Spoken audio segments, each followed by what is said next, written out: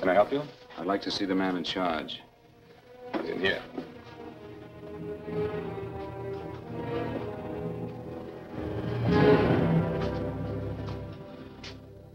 I want to report a murder. Sit down.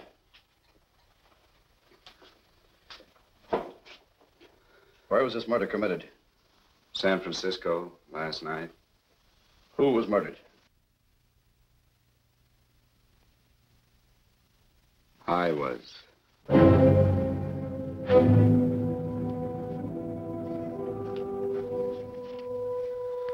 Well, do you want to hear me out or don't you, Captain? I don't have very much time. Your name Bigelow? Frank Bigelow? That's right. Answer the San Francisco APB. Send it direct to Inspector Bannon at Homicide. Tell him we found Frank Bigelow. Go ahead, Mr. Bigelow. Well, this involves some other people, Captain. A number of other people. You tell it any way you like. I live in a little town called Banning out on the desert. It's on the way to Palm Springs. I have a small business there. Paula? Yes, Mr. Bigelow. Give me a copy of Miss Hollis's 48 tax return, will you? Oh, you better get the 47, too. Yes, Mr. Bigelow. I don't think we took any depreciation on that new equipment last year. No, we didn't. I remember you said we could include it all this year. Sure, we can. Hey, Frank. Yeah, well. Peterson says he wants a financial statement before he can give me my loan.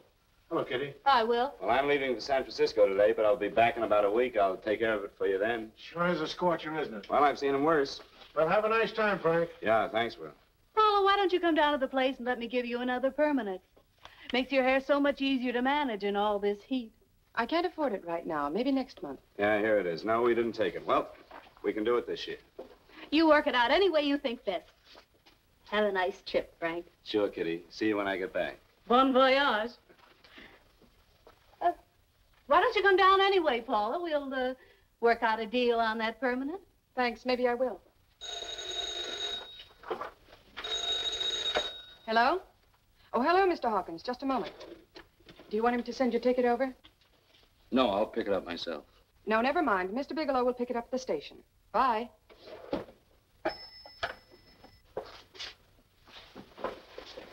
I want to go with you, Frank.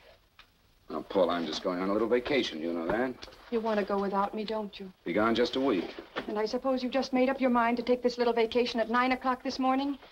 No, Paul. I meant to tell you about it a few days ago. I guess I forgot. Oh, you forgot. Paula, don't be like that. Don't be like what? You just drop a little announcement that you're going away. Not tomorrow or next week or next month, but today. No explanations, nothing. And I'm supposed to swallow the excuse that you need a little vacation. I just want to get away from town for a few days, that's all. Get away from this town or get away from me. Oh, Paula, please try to understand. How can you ask me to understand anything like this? No, I'm sorry, but I don't understand.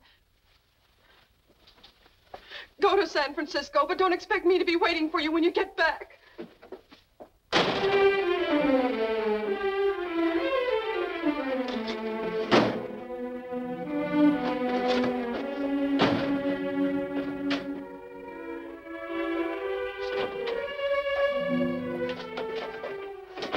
Paula, please, Paul. Come on, turn around, look.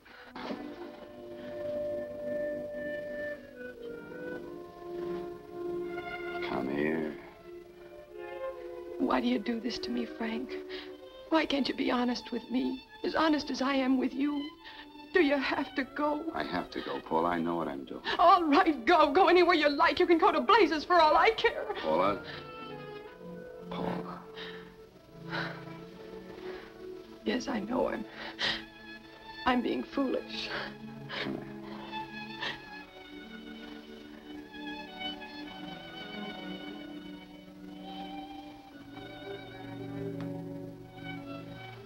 Come on, fix your face. We'll go down to Eddie's and have a drink.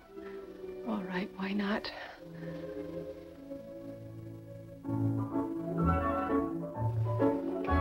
Hi, Paula. Hi, Eddie. Give us a couple of cold beers, will you? Coming up. All right. Come on.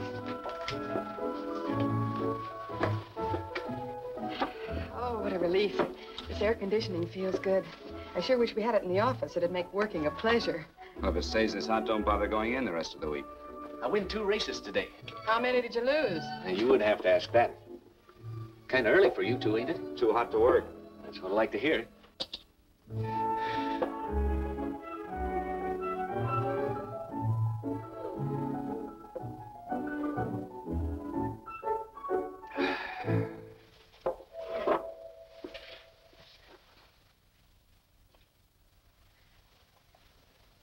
Frank, you'll take me with you, won't you? You will, won't you? Or am I crowding you? What do you mean, crowding me? Maybe you do need this week away alone. Maybe we both do. I know what's going on inside of you, Frank. You're just like any other man, only a little more so. You have a feeling of being trapped, hemmed in, and you don't know whether or not you like it. Look, Paula, I'm going to be honest with you. I care too much for you not to be honest with you. I'm as much concerned for your happiness as I am for my own. I know you've had one bad experience, Frank. I know all about it. But you don't know what it can do to two people, Paula. And the woman always gets hurt more than the man. I don't want you to get hurt, darling. More than anything in the world, I don't want you to get hurt.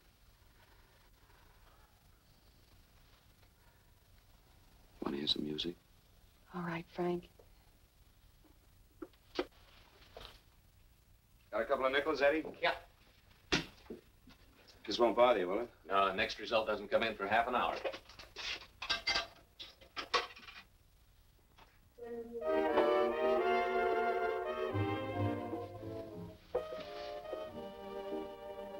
I thought that by now we'd be married.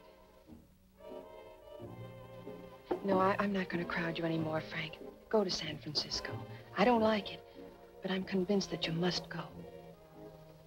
I want you to be very sure, Frank. If it's right, and I believe it is, we'll have something really wonderful together. If it isn't, we should both know it as soon as possible. So you see, even if I could stop you, I wouldn't do it now.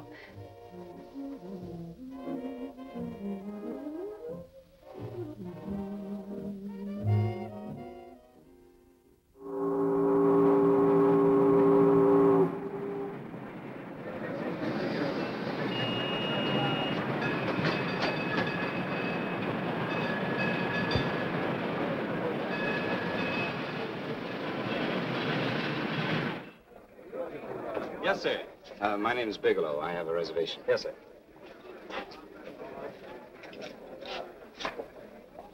Here we are, sir. My name is Bigelow. I have a reservation. I have it, sir. It's a very nice room on the 6th floor, facing the bay. Boy, this might help you enjoy your stay, Mr. Bigelow. It's a little booklet on how to have fun in San Francisco. Oh, thank you. Very welcome, sir. Thank you. Say, is it always like this around here? Oh, this is market week, and it's the last day, too. Boy, always around until you need him. Oh, 517? Thank you. Here's a message for you, Mr. Bigelow. Long-distance call came in about an hour ago from Banning, from a Paula Gibson. Oh, thank you. Very welcome. Show Mr. Bigelow to 618. Right this way, Slide.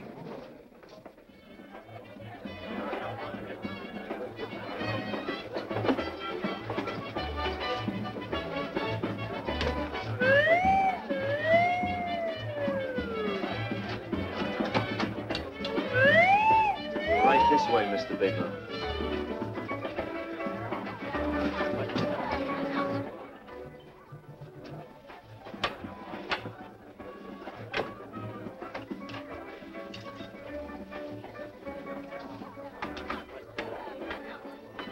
Is there anything else, Mr. Bigelow? Oh, yes, you can get me a dry Manhattan and a pack of razor blades. Yes, sir. Thank you.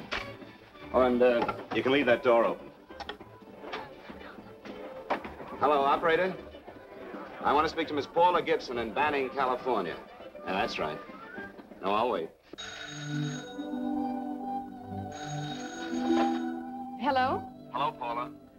Oh, hello, Frank. How was the trip? Fine, just fine. Having a miserable time, I hope. Well, I don't know. I just got in. What was that? Market week. The place is crawling with traveling salesmen.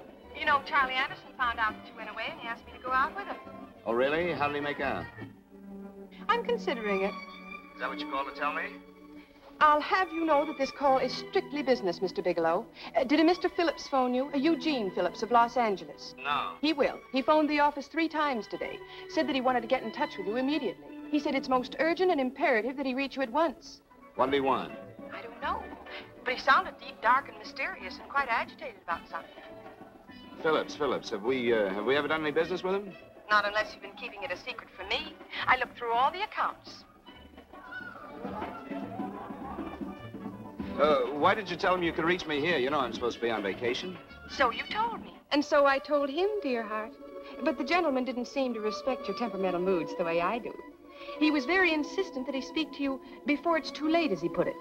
Well, tell him you tried to get in touch with me and I've changed my plans and you can't reach me. He won't talk to me. I told him that I was your confidential secretary, but I guess I didn't sound confidential enough. So I told him that he could reach you there this evening. Well, call him back. If it's as important as he says it is, he'll talk to you. Otherwise, he'll just have to wait until I get home. My, aren't we adamant this evening? All right, shall do. And Frank? Yeah? I don't quite know how to say this. Say what? Well, what I want to say is that there's nothing you can do that you ever have to feel guilty about.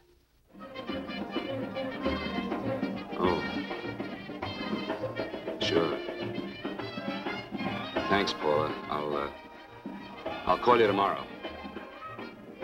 Right.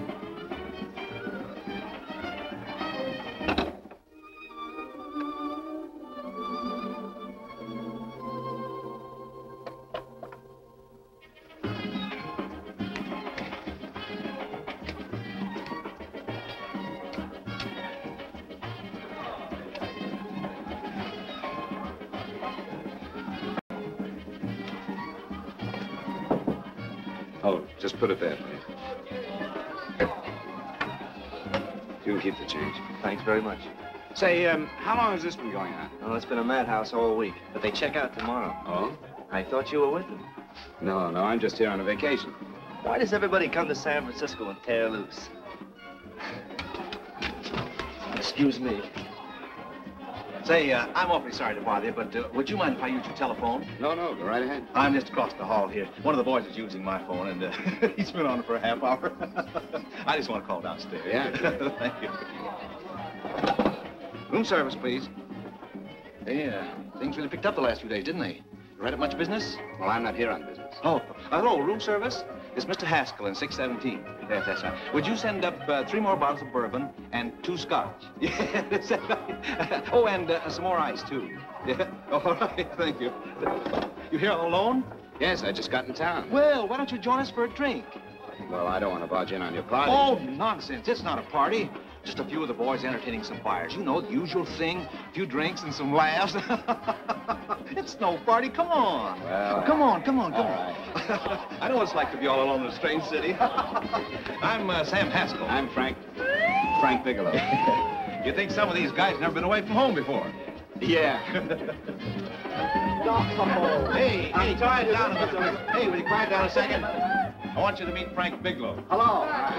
This is Jane Carlisle. Hello. Bill Welch. How are you, Mr. Wells? Glad to know you, Bigelow. Jane's the prettiest buyer in San Francisco. Oh, hey, I resent that. You don't think I believe him, Elaine? Well, he spreads that from coast to coast. Oh, gee. But it's good for my morale anyway. I'm George Cantwell.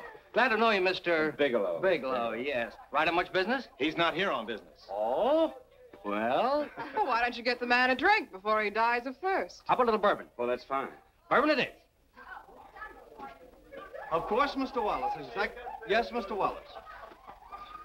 But, Mr. Wallace, I'll need at least a week in Cleveland to visit all my accounts. I can't figure on being in Philadelphia until the 17th. Eddie, will you get off the phone? I want you to meet Frank Bigelow. How are you, That's his boss. He's been trying for an hour to get his expense account boosted. Yeah, the way this guy holds on to $1, you'd think they weren't printing them anymore. Yes, Mr. Wallace. I'm leaving here the first thing in the morning. Yes, sir. Oh, keep your hips loose, Harry, like this. Oh, yeah. How's he doing? Oh, there's nothing wrong with Harry's drummer. The 2 years at Arthur Murray's wouldn't cure. Hey, now, wait a minute. I was doing all right there. This is Sue and Harry Brandis. Hello, good to meet you. How are you? Where'd you find her, Sam? At a dance marathon? Oh, Bourbon. Really? Oh, thanks. Say, I'll bet you could do the rumba. Well, a little, but I'm kind of rusty. Anything would be an improvement after Harry. Oh, how do you like that? Well, here goes. Hey, you're good. Oh, my wife, she's a good dancer, isn't she, Bigelow? Oh, yeah.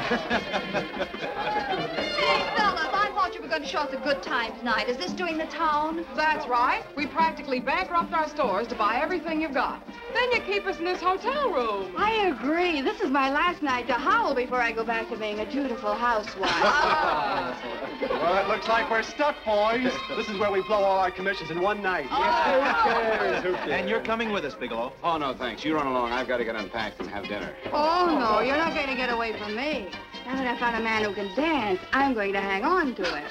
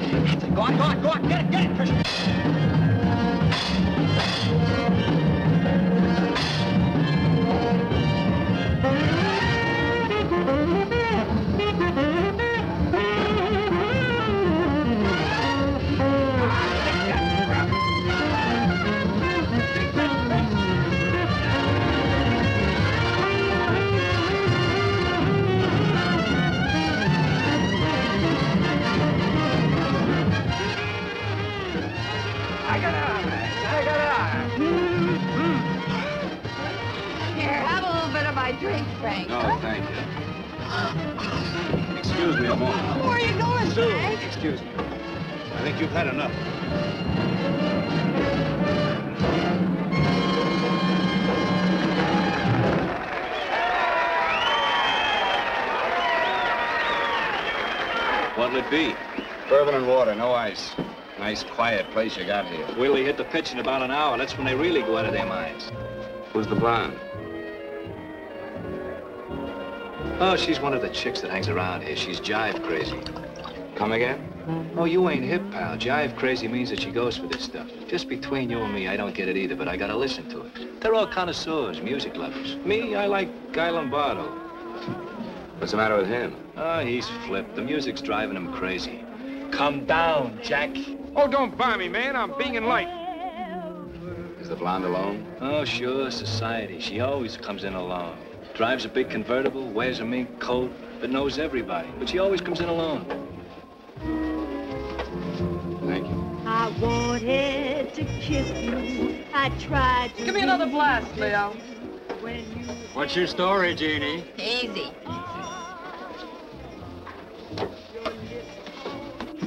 Hello. Easy. Dig the fisherman. Oh, that's really silk, isn't it? Can I buy you a drink? Sure thing. Give me a blast, Leo. Leo, I left my blast at the other end of the bar.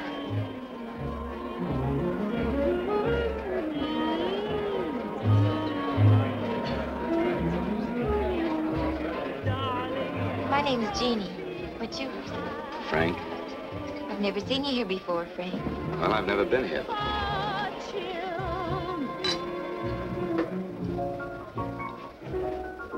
This isn't mine. Mine was bourbon. Well, sure it is. You saw me pour it. Give me a fresh drink. Anything you say. Oh, listen to that piano. Feel those vibrations. You don't get your kicks out of this, do you? I can live without it. Why do you stay here? I don't know. I bet I know. You're lonely in a big city. Why, you don't have to go into a routine with me. I like good company, too.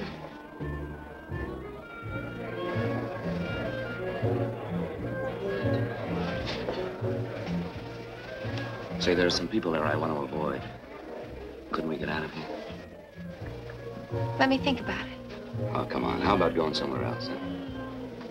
Why don't you meet me later? Okay. Where? I tried to forget you, but you whispered, darling, I love. Call me at that number later. It's my next stop. They've got a band there that'll really send you. See you, Jeannie. Easy.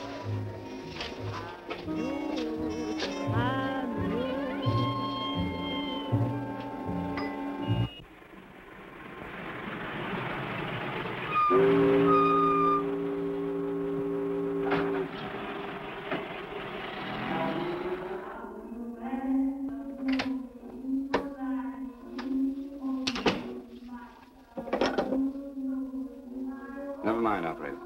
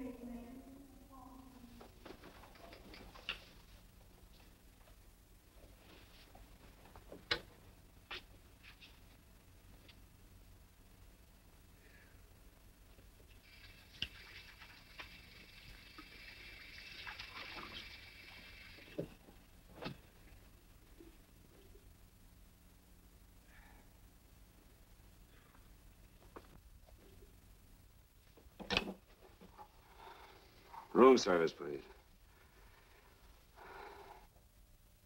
Come in.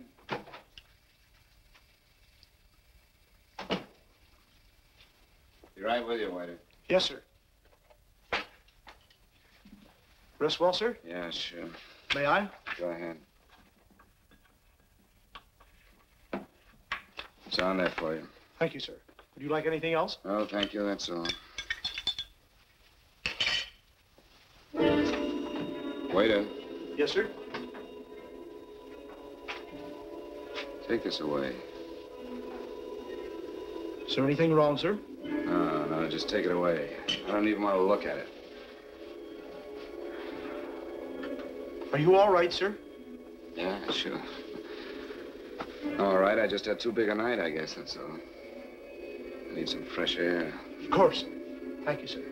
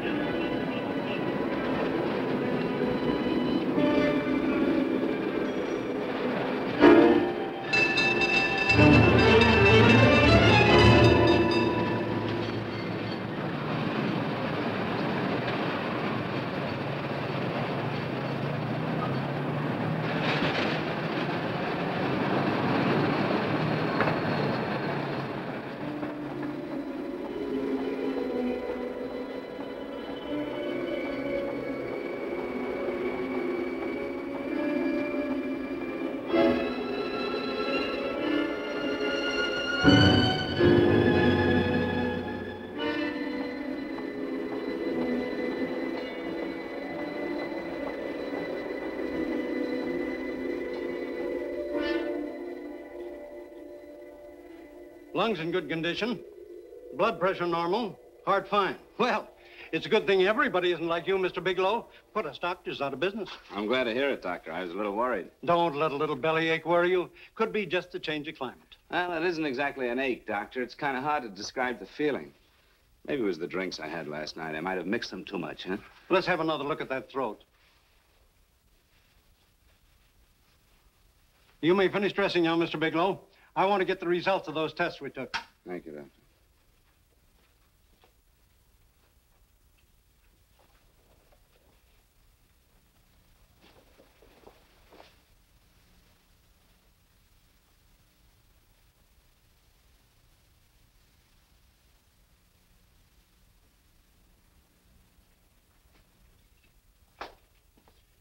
Mr. Bigelow, this is Dr. Schaefer.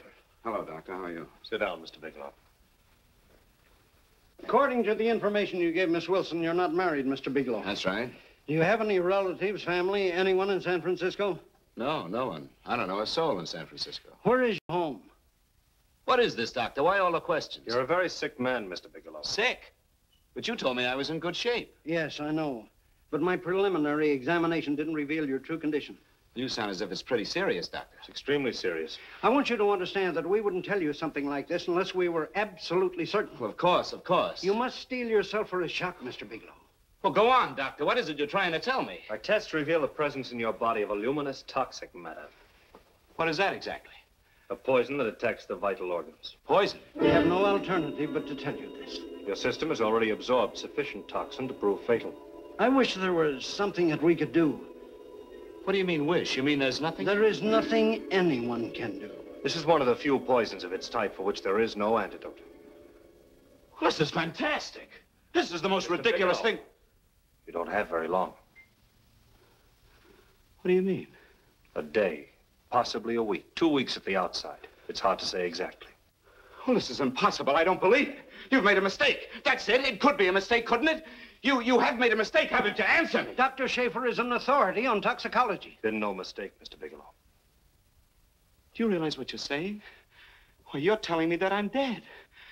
Do you think you can explain my life away in just a few words? Why, I don't even know who you are. Why should I believe you? You must calm yourself, Mr. Bigelow.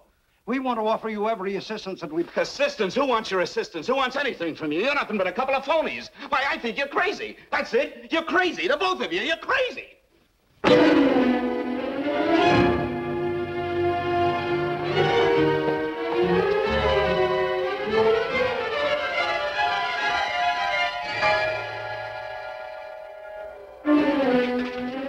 Where's the doctor? You just come in. Come on, tell me where... You have to go through the thing before you come Get out here. of Doctor, What's the trouble here? What's the matter with you? Doctor, I want you to examine me for luminous poison. Come right in here.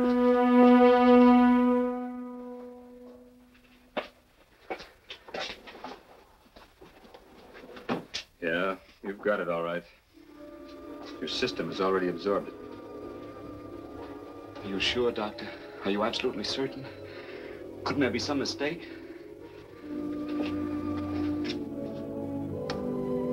There it is. The toxin is actually luminous in the dark. Now, there's no doubt about it, Bigelow. I don't feel sick. My stomach is just a little bit upset. Maybe it's not as bad as you think, Doctor. That's characteristic. With the heavy jolts, you go suddenly in a matter of hours. But if the stuff is taken in a lesser degree, you last a while, and then...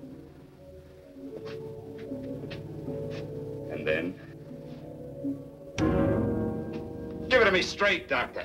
Well, a number of things are involved. The systemic condition of the individual, the amount consumed, exertion. Yes? You won't feel too badly for a while. Then it will happen suddenly.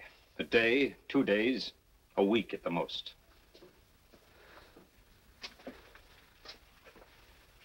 A day? 2 days? There's nothing that can be done now. If it had been caught in time, your stomach could have been washed out. But you've had it in you for some time now. For at least 12 hours, haven't you, Bigelow? I don't know. You don't know? No. Don't you know how you got it? No. This is no accident. Somebody knew how to handle that stuff. That wax is tasteless and odorless. And the amount of alcohol in your body, you must have got it in liquor. I was drinking last night. I'll arrange for your admission to the hospital immediately. Of course, I'll have to notify the police. This is a case for homicide. Homicide? I don't think you fully understand, Bigelow. You've been murdered.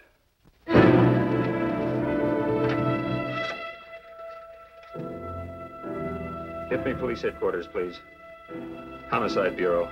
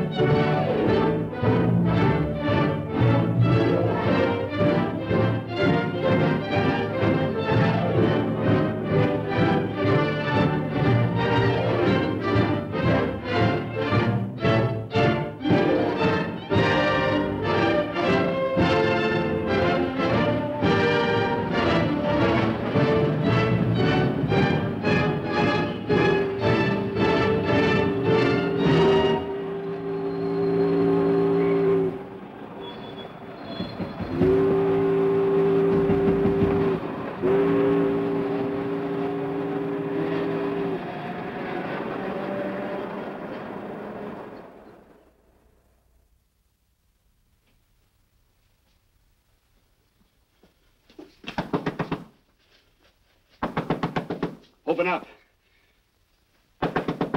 Open this door, I tell you. Open it up or I'll break it down. Where are those men? Where are those men who were here last night? I don't know. There are no men here. Please go away. Don't lie to me. Where are they? Mister, this lady just checked in. Those men aren't here no longer. They checked out of the hotel early this morning. Checked out? Please go away. I'm sorry. I'm terribly sorry.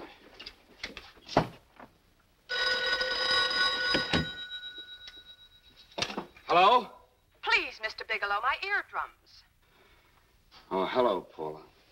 Your enthusiasm overwhelms me. Why haven't you phoned me, or is there a quota on telephone calls up there? I'm sorry. I've been busy. I'll bet you have. Visiting the museums, no doubt. What's happening up there that's exciting or different? Nothing, not a thing. I'll bet you miss me, but you're too stubborn to admit it. Sure. You know, if you'd like me to come up, I can pack a toothbrush and leave right away. No! Well, you don't have to snap my head off. You could at least make a pretense of missing me. I'm sorry, Paula. Of course I miss you. Listen, Paula, Paula, it's just that I don't feel like talking now. I'll call you later. Don't strain yourself. You phone me sometime when you feel more like talking. Oh, by the way, I called that Mr. Phillips back. Phillips? Yes, you know, the man that tried to reach you. Well, I'm afraid you'll never know why it was so important that he speak to you. His office said he died yesterday. Frank, are you there? Did you hear me? Died? When? Yesterday. So you won't have to bother your little head about him anymore. You can just go ahead and have fun. Paula, what did he die from? Do you know? I suppose he died from whatever people usually die from. Well, didn't they tell you? Don't you know? What are you getting so excited about? You said you didn't even know the man. Listen, where's his office located? What difference does it make? You can't talk to him now. I told you the man's dead. Paula, will you stop talking so much and tell me where his office is? All right.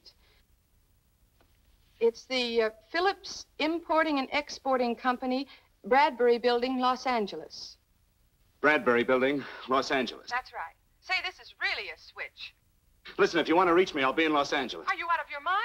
I'm sorry, Paula. I've got to hurry. Wait a minute. Where in Los Angeles? The Allison Hotel. Goodbye, Paula.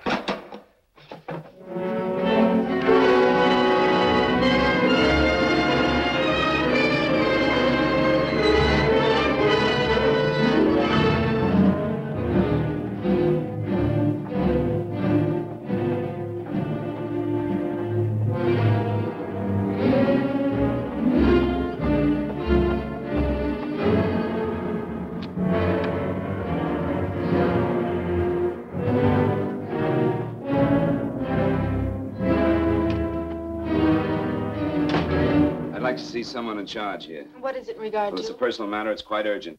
Perhaps Mr. Halliday can help you. Who's he? He's our controller. Your name, please? Bigelow. Mr. Bigelow to see you. Send him in. Go right in, please. That door.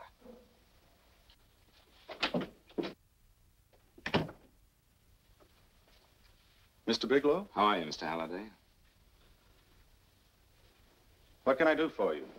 Well, Mr. Phillips phoned my office several times yesterday. I'd like to find out what it's all about. You know Mr. Phillips died yesterday? Yes, I know. But I don't understand. If he phoned you, didn't he tell you what it was about? Well, he didn't speak to me. I wasn't in my office at the time, and he wouldn't tell my secretary. Well, I'm afraid I can't be of much help, Mr. Bigelow. I've no idea why Mr. Phillips tried to reach you. I'm sorry you had to make the trip for nothing. How do you know I made a trip? I didn't say anything about making a trip. I merely said he phoned my office. My office could be here in Los Angeles. Miss Foster, Yes? didn't you mention something yesterday about Mr. Phillips speaking with Mr. Bigelow in San Francisco? I said that he had phoned Mr. Bigelow's office in Banning, but that Mr. Bigelow was staying at the St. Francis Hotel in San Francisco. I'm sorry you misunderstood me. Do you know why Mr. Phillips called? No, I don't. All right, thank you, Miss Foster. You can understand that we've been somewhat upset around here. Now, if you don't mind,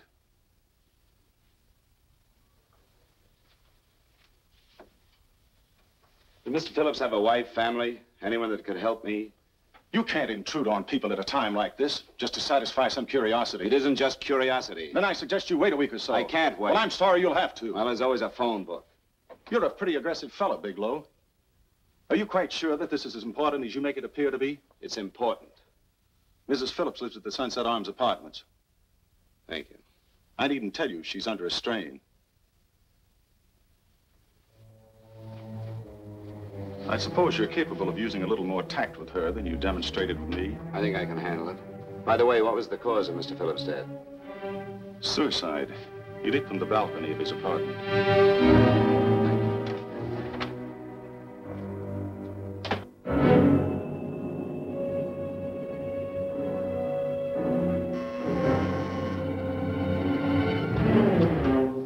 Come in, Mr. Bigelow.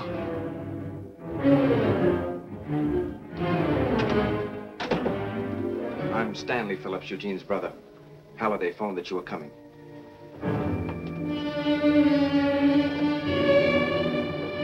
This is my sister-in-law, Mrs. Phillips. I'll try to make this as brief as possible, Mrs. Phillips. I'm afraid I can't be of any help to you, Mr. Bigelow. I haven't the slightest idea why my husband wanted to speak to you. Well, I guess Halliday covered just about everything. Did your husband ever mention anything about me, Mrs. Phillips? Anything at all? No, I can't recall Eugene ever having mentioned your name.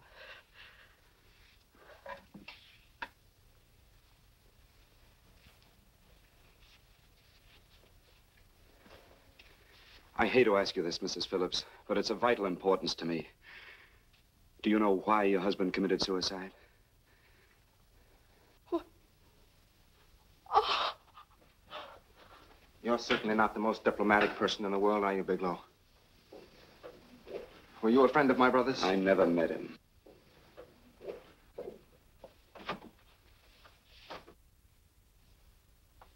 My brother was in a jam, a pretty bad jam. He was arrested 2 days ago. He sold some iridium to a dealer by the name of Majak.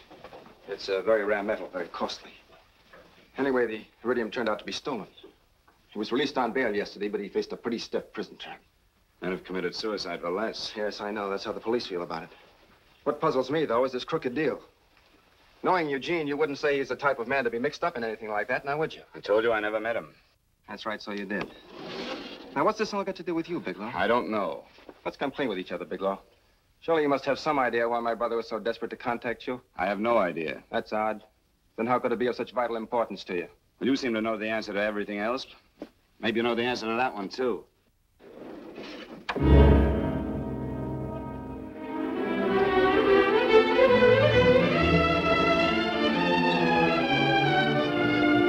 There's a message here for you to call operator 82 at Banning. Oh, thank you. Show Mr. Bigelow to room 821. Say, would you have the operator put this call through to my room right away? I'll take Yes. it up there. Thank you. Hello, operator. Yeah, I'll call you if I need anything. Thank you, sir. Hello, Paula?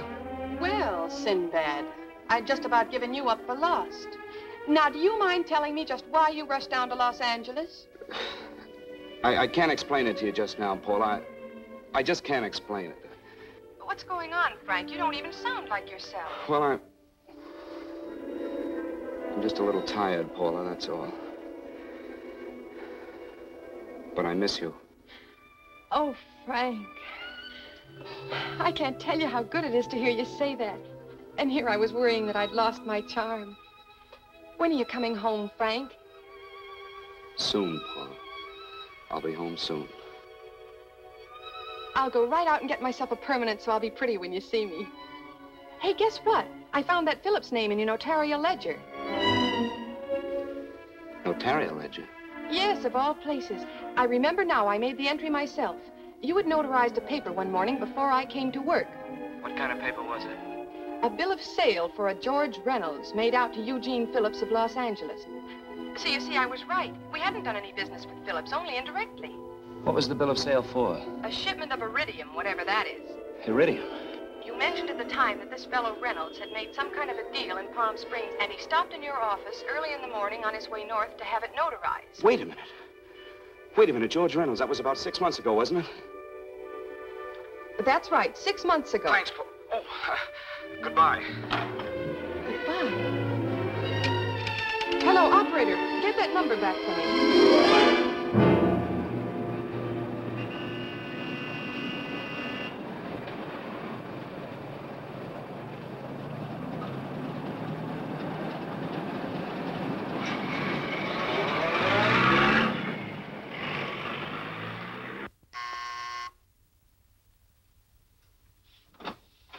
I've got to talk to you, Mrs. Phillips. Please, go away. I want to be left alone. But I found out why your husband wanted to see me. It was in connection with a bill of sale. Come in. Thank you. What do you know about a man named George Reynolds? George Reynolds? Yes. Why, that's the man my husband claims sold him the iridium. And what did Reynolds claim? Reynolds disappeared. Yes? About 2 months ago, my husband grew suspicious that something was wrong. Since then, he tried in every way to locate Reynolds, but could find no trace of him. But I don't get it. Your husband could have proved he made a legitimate deal by showing the bill of sale he got from Reynolds. Then there was a bill of sale? Yes, of course there was. My husband swore there was, but at the time of his arrest, he couldn't find it. It was mysteriously missing. Well, then, if your husband could have shown proof, it would have been George Reynolds who would have faced the prison term. Eugene was convinced that Reynolds had stolen the bill of sale. He was the only one who had reason to eliminate evidence of the transaction. Thank you, Mrs. Phillips. Thank you very much. You've been very helpful. Oh, if you'd only come sooner, Mr. Bigelow. My husband might be alive today. I know.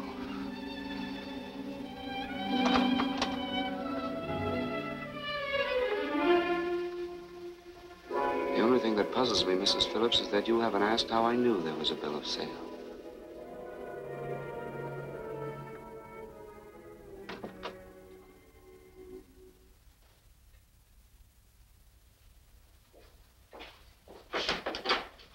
Mr. Holliday isn't in. He should be back shortly. I think you're the one who can help me, Miss Foster. Mr. Phillips tried to reach someone else before he called me yesterday, didn't he? Why don't you ask Mr. Holliday? Obviously, Mr. Holliday wasn't here yesterday, or he wouldn't have had to learn from you that Phillips called me. And you're the logical person to know who else Phillips called. I don't believe that's any of your business, Mr. Bigelow. Don't think you're revealing anything confidential, Miss Foster. I know that he tried to reach somebody else. Mrs. Phillips told me. You're bluffing, Mr. Bigelow. I don't know what you're after, but you're trying to trick me. Mrs. Phillips didn't tell you a thing. How do you know that? Mrs. Phillips knows nothing about it. She doesn't. Well, why wouldn't she? Wait a minute. I was talking about George Reynolds. Who did you think I meant? Just who is it that Mrs. Phillips doesn't know I about? told you before, that's none of your business. All right, young lady, I'm going to give it to you straight. Phillips was murdered. Murdered? I don't believe you. He told me because he needed me to clear him. Phillips was innocent. Innocent men don't have to jump out of windows. Murdered? Just who are you trying to protect, Miss Foster? Why are you so afraid to tell the truth? I'm not protecting anybody. I haven't any more to say. All right, young, listen to me. This thing is going to explode wide open. If you've got nothing to hide, you better start talking. Or maybe you are mixed up. No! Well, then, come on. Mr. Phillips called Marla Rakubian. He went to see her yesterday morning. Who's Marla Rakubian? She's a model. She and Mr. Phillips used to be quite friendly, but he hadn't been seeing her for quite some time. Come on. For the last couple of months, he'd been trying to locate her and finally learn where she lived yesterday morning. When he returned from seeing her, he was terribly upset and excited. That's when he had me put in the calls for you. When he couldn't reach you, he went home. The last time I saw him alive. Give me Marla Rakubian's address. I don't think Mr. Phillips realized I was aware of his friendship with Marla Rakubian, and out of respect for him, I never intended to tell anybody. I had no idea that she had anything to do with the trouble he was in. I admire your discretion, Miss Foster. You know, you must be pretty friendly with Stanley, Miss Foster. He knew how desperately his brother tried to reach me yesterday, and he wasn't even here at the time. And now you seem to know all about what happened in Mrs. Phillips' apartment.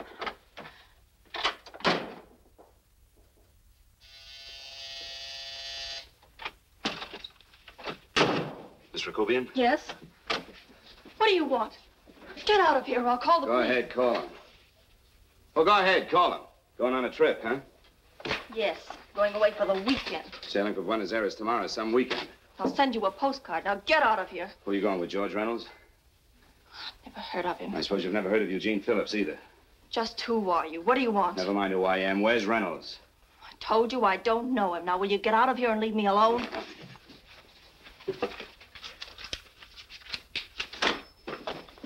So you never heard of George Reynolds, huh?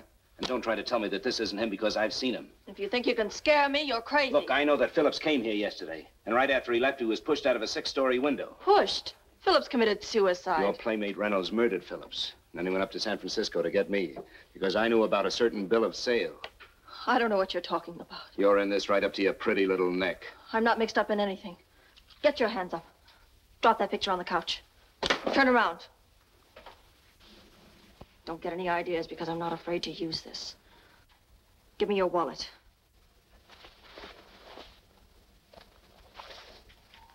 Frank Bigelow, Hotel Alex. All right, now where's Reynolds? I don't know. I don't know where he is. Is that what you told Phillips yesterday? I told him exactly what I'm telling you. I haven't heard from him in months. Yeah? You're mighty careful of the picture of a man you haven't heard from in months. What does the Ray stand for? It was a pet name. Do you mind? Oh, it sounds very cozy, Miss Rakubian. You and Reynolds call each other pet names while you make a sucker out of Phillips. Phillips made the deal because he wanted it. Yeah? I'll bet you weren't above using what it takes to help make him want it. Who's paying for this trip? I am. Really? A first-class trip to Buenos Aires on a model salary. Don't make me laugh. Since you and Reynolds aren't seeing each other anymore, you don't mind if I keep this to you. If I were a man, I'd punch your dirty face in. You know, I really believe you would. Oh, I almost forgot. Your tickets. Don't be surprised if I'm there to see you off.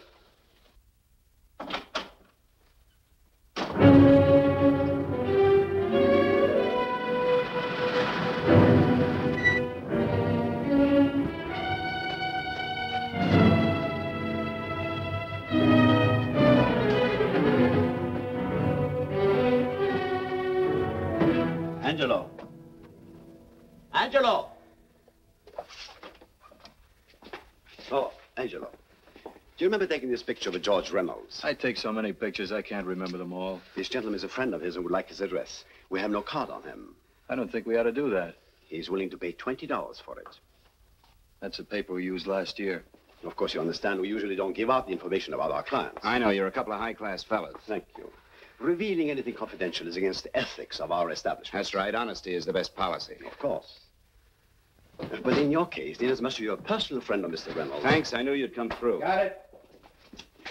Here it is. We don't have his address. He must have called for the picture. But he couldn't have been a very good friend of yours, mister, because his name is not George Reynolds. It isn't? Well, what is it? It's a... Oh. Huh? Oh. Here. It's Raymond Rakubian. Rakubian? What's so unusual about that? The picture's signed Ray, isn't it? Yeah. Yeah. Thanks.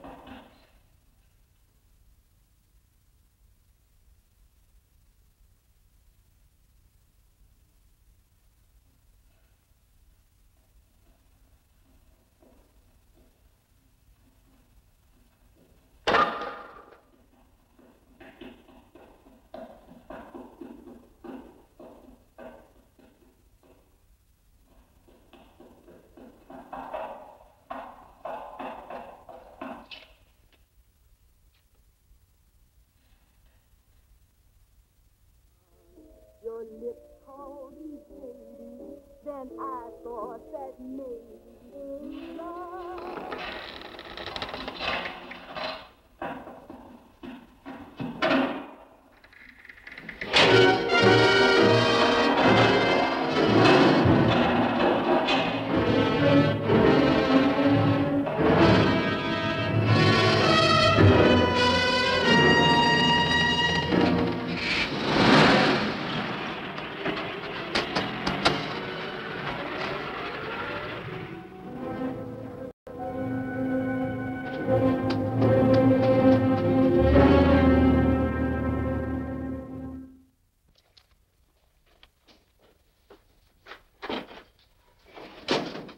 Bigelow, are you all right? Can I get you anything? No, thanks. Do you know this man? No. No, I don't think so. Are you sure you've never seen him? I'm quite sure. Does the name Raymond Rakubian mean anything to you? No, I never heard of him. Why? He also uses the name George Reynolds. This is Reynolds? That's right. Well, where can we find him? That's what I want to know. Tell me something, Halliday. You're the controller here. How come you didn't know about that bill of sale? Phillips made that deal before I came to work here. Yeah, but you still keep records, don't you? For some reason, which is none of my business, Phillips preferred to keep that among his personal papers. Now, does that answer your question? You came in here today asking for some information that you needed, and I tried to be as cooperative as I could. But now you're beginning to annoy me. So get out before I throw you out.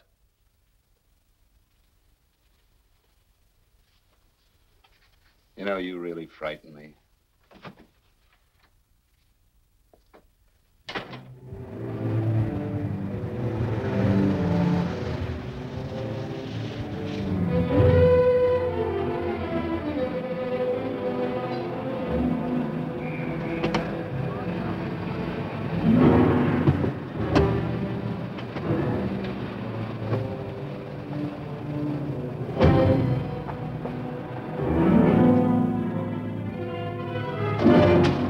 About time you showed up, Bigelow. Go ahead, Dave.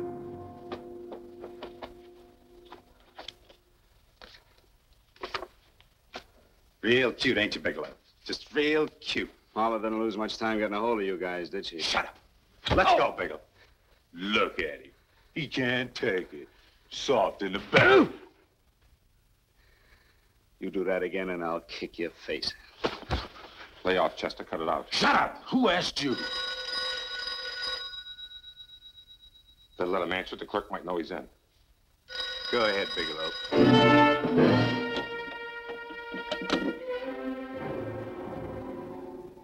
Hello? Frank. Frank, why did you hang up on me? I've been trying to get you for hours. I'm sorry, Paula. I was in a hurry. Well, don't be in such a hurry this time. You didn't give me a chance to finish what I had to say. What's the name? I wanted to tell you that McGowan was in hollering his head off because you didn't go over the books. Tell McGowan to get another auditor. Sure. Sure, I'll just do that little thing and lose the best paying account we've got. Do as I tell you, Paula. Frank, are you drunk? Paula, how much we got in the bank? About $2,200. Draw it out tomorrow. Sure. Then what do? Skip town without paying our bills? Forget the bills. You know that coat you always wanted? Buy it. You are drunk. You know, if I didn't have such a good character, I'd be tempted to take advantage of your intoxicated state, Mr. Bigelow. I'm not drunk, Paula. Well, then don't tell me that one day away from me can affect you this way. Cut it short. Paula, Yes? I'm sorry I left you. I never realized how much I love you. But I know it now. Oh, Frank, darling, I love you too so very much. Please come home. I miss you terribly. I said cut it short. I'd just love to let you have it, Bigelow. Let's go, Chester. This guy's kept us waiting long enough now. Walk in front of me, Bigelow. And keep your mouth shut. If you so much as look cross-eyed at anybody, I'll blow the back of your skull out.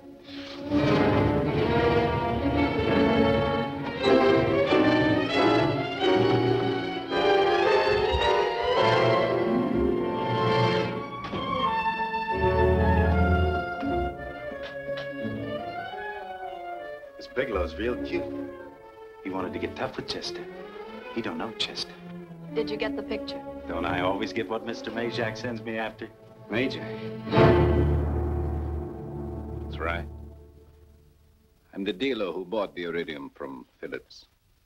I get it. You have Rakubian unload stolen stuff on Phillips with the help of Marla here, and then you buy it back from him. Oh, you certainly made a sucker out of Phillips. What is it, Mr. Bigelow? Exactly what is on your mind? I'm looking for Raymond Rakubian. Why? Well, now, Marla here has told you everything else. I'm sure she must have told you that, too. You don't expect me to believe this conversation.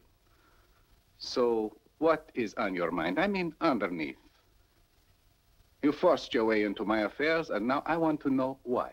I just told you. I'm looking for Raymond Rakubian. Don't get cute. I'm just itching to work you over. Soft in the belly.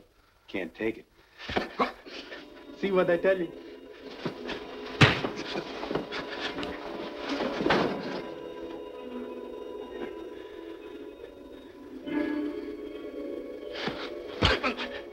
Can't do that to Chester. I'm gonna blow your guts out. Easy. Lay off, Chester, not now. Look at him. He's so scared of Chester, he'd talk now. He's not afraid, Chester. You can tell from a man's eyes when he is afraid. Look at his eyes.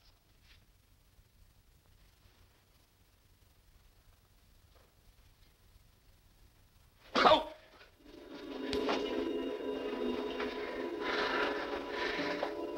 I'm telling you, Majak, you better keep him away from me or he's really gonna have to use that gun. Go away, Chester, please. Do what I tell you, my boy. Please.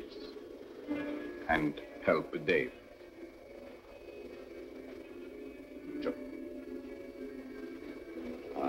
You're in pain. He's an unfortunate boy. He's psychopathic. He's unhappy unless he gives pain. He likes to see blood. Come with me, Mr. Bigelow.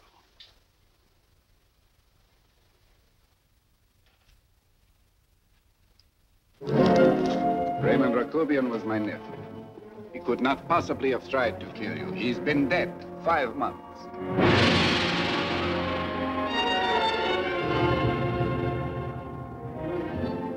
I'm afraid you have been sidetracked. Provided it is true that somebody made an attempt on your life. Somebody made an attempt again today. I had no reason to kill you, believe me. What do you mean you had no reason? I notarized a certain bill of sale. You notarized the bill of sale for Reynolds, not Rakobian. What I told you was true. I had no reason to kill you. That's a closet, Mr. Bigelow. And under other circumstances, you could go home now. But now you present a problem. You know too much, and I am in danger. Chester! Suppose I were able to prove to you that I only want to find the person who tried to kill me, and I won't cause you any trouble. You know I can go to jail for 10 years for this little business. 10 years. At my age, that's my life. That means my entire life. With my life, I do not take chances. I am sorry, believe me. You want Joe to go with you? No. Just Bigelow and me. And baby makes 3. But Major... Goodbye, Mr. Bigelow, and forgive me. Let's go, Bigelow. I guess you won't be there to see me off.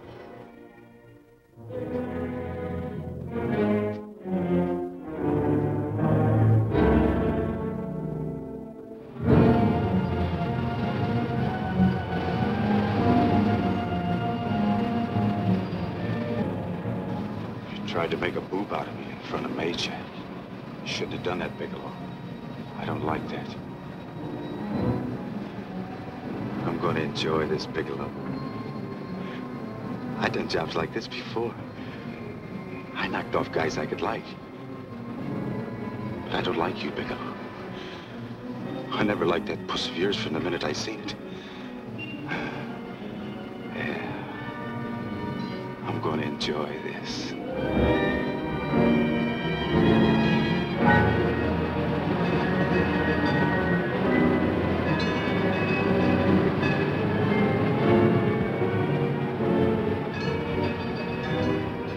Scared yet, are you, Bigelow? But you'll be scared. Good and scared. I think I'll give it to you in the belly. You don't like it in the belly?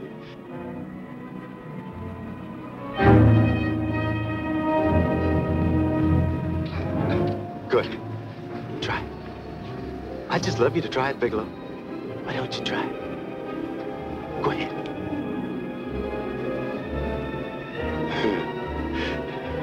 Didn't have the nerve, did you, Bigelow? Yeah, I think I'll give it to you right in the belly.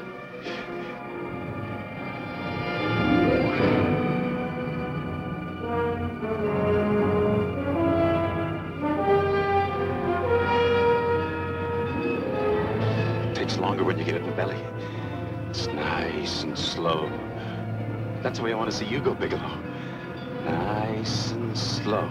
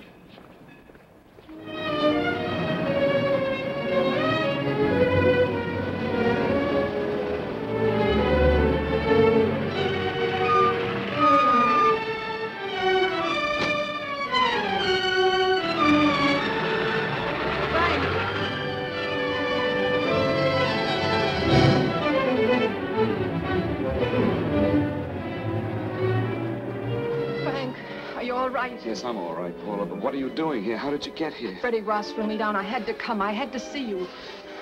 You shouldn't have come, Paula. You shouldn't have. What is it, Frank? You're in some kind of trouble. I know it. Look at you. You're a sight. Your clothes look as if you've slept in them. Are you ill? You are. You're feverish. I'm all right, Paula, and I'm not in any trouble, believe me. You're lying, Frank. Right after I spoke to you, I got a phone call from the San Francisco police. They asked if I knew where you were. You didn't tell them anything, did you? Of course not. It was the homicide detective that called. What is it, Frank? If you're in any kind of trouble, you certainly can trust me. Look, I'm not in any trouble with the police, Paula, believe me. But you can't stay here. You've got to go back to Banning right away.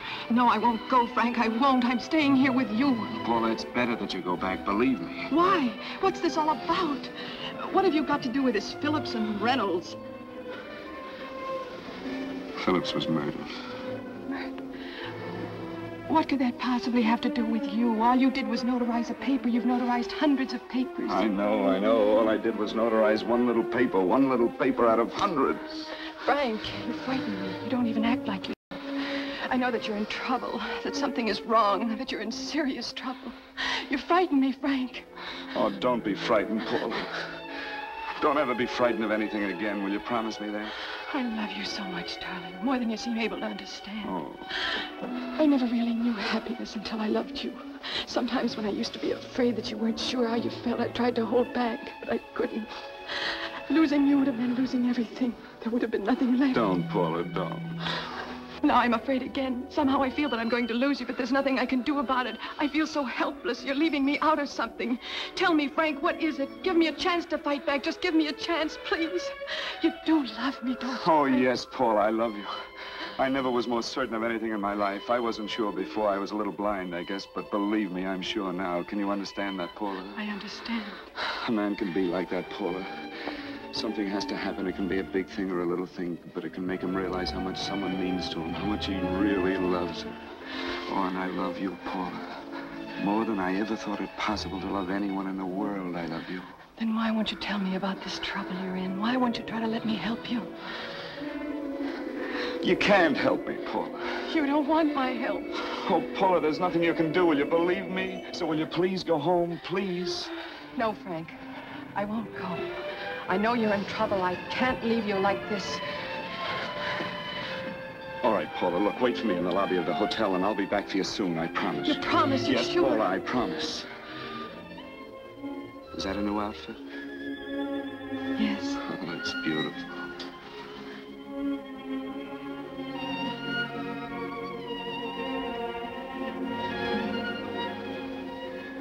You'll come back to me, won't you, Frank? Yes, Paula, I'll come back, I promise. Please hurry, darling. Oh, I love you. I love you, Paula.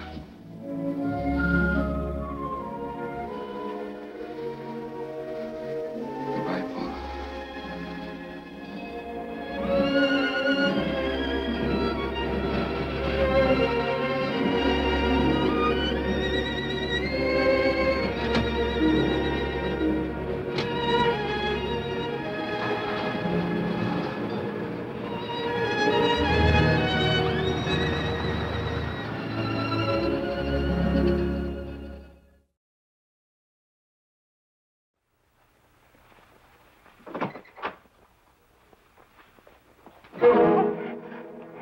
Stanley here?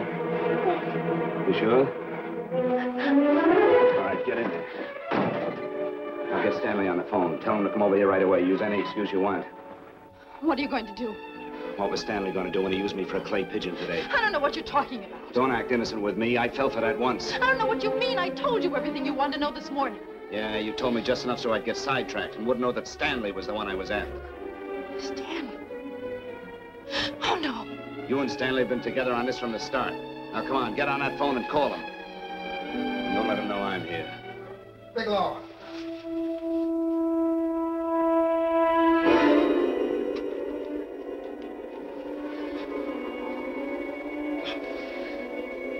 You've been sidetracked, all right.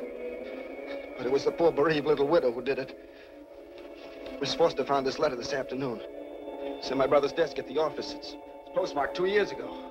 It isn't exactly the kind of a letter that a married woman gets from a casual friend. I'm sure my brother wasn't aware that they were so well acquainted when he hired Halliday. What's the matter with him? He hasn't felt right since dinner. Where did he have dinner? At Mrs. Phillips' apartment, Halliday was there too, and Stanley confronted them with that letter. Did you have anything to drink? Yes, why? How long ago? Half an hour ago, just before I came here. Miss Foster, get on the phone, call the emergency hospital. Have them get an ambulance over here right away. What? Tell them to prepare a stomach wash for luminous poisoning. Luminous poisoning? Go on, do what I tell you. You may still have a chance to save his life. But Go on!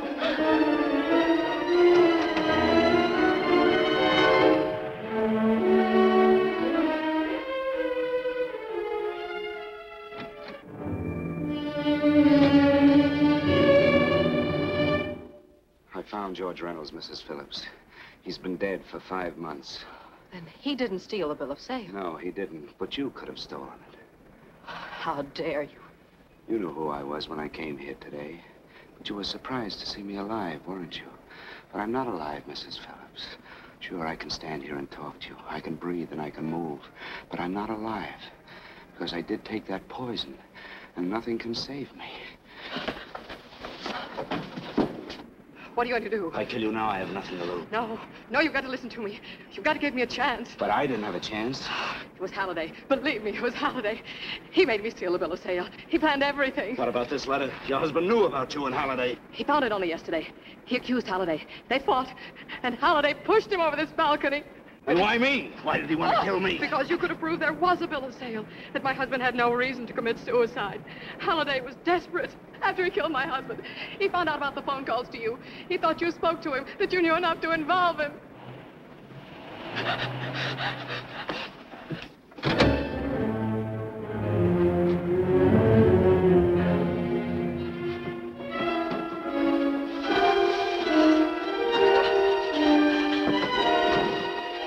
Where's Halliday?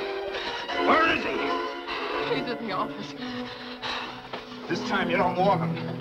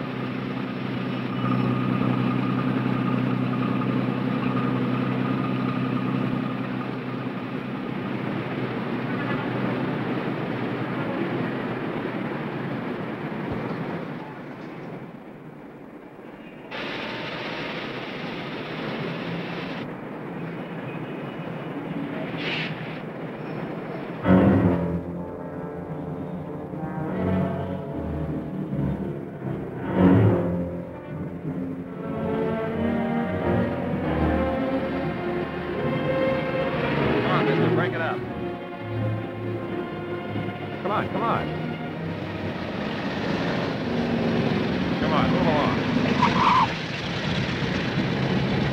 Come on, let's break it up. Move along now. Let's get going. Come on.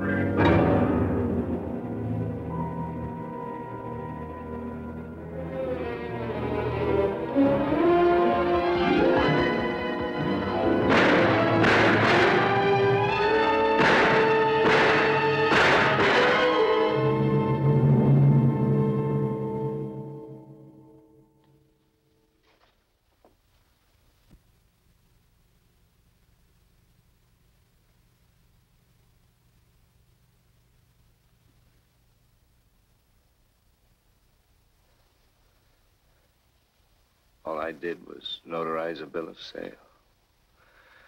But that piece of paper could have proven that Phillips didn't commit suicide. He was murdered. And that's why Halliday poisoned me.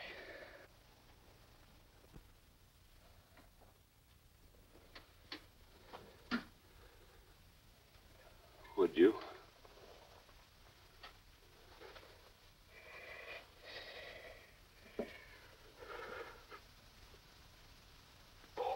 Paula.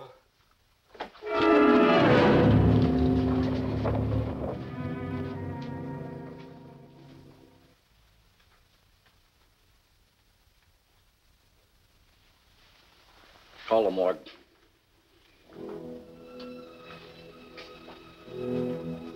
Johnson, you go to the Allison Hotel. Find Paula Gibson. Don't tell her anything. I'll break it to her.